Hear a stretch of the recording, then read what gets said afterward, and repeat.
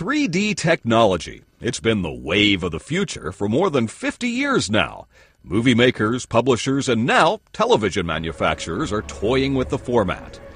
Yevgeny Koltunov has tried watching 3D films and says he's had all he can take. Thank you very much. After the movie, I got a headache and I felt kind of nauseous and uncomfortable, and that feeling didn't go away for at least about an hour or two. Koltunov is not alone. Optometrists estimate that as many as 30% of people have problems with 3D viewing. Part of the reason you can enjoy a 3D movie is because you have two eyes functioning very well with each other. Each eye is functioning well, it's an independent agent, and then they actually talk to each other. When something moves closer to us, our eyes track the object by turning inward. Bring something close enough and we look cross-eyed. When watching a 3D display, the eyes converge in the same way. The problem is that our eyes automatically focus closer when they turn inward and focus far away when they're looking straight out.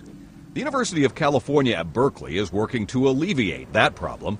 We have a device next door in the room adjacent to this that allows us to change the distance to which the eyes have to converge. That is how you point your eyes in space to look at something.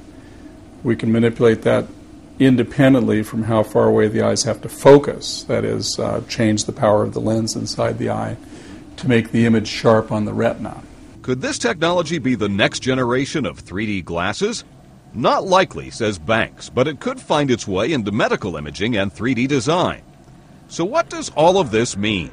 In the short term, it means that movie makers will continue to push the technology as a viable alternative. But in the long term, it means that setting your sights on perfect 3D viewing will take years, if not decades, to perfect. Mark Hamrick, The Associated Press.